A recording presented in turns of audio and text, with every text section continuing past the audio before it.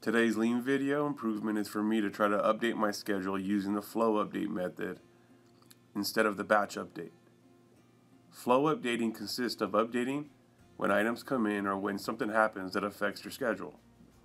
There may be days where you update your schedule for 15 minutes a day, but there will be days that you will not update your schedule at all.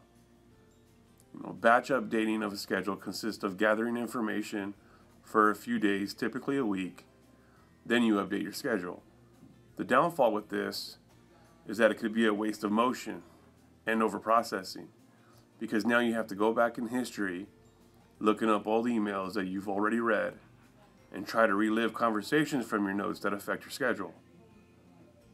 I will keep my schedule open on a daily basis, and when items come in that affect my schedule, update my schedule as soon as possible. This will take some discipline on my end, but it will help me down the road. A schedule is a living, breathing tool that will bring value to everyone involved in my project.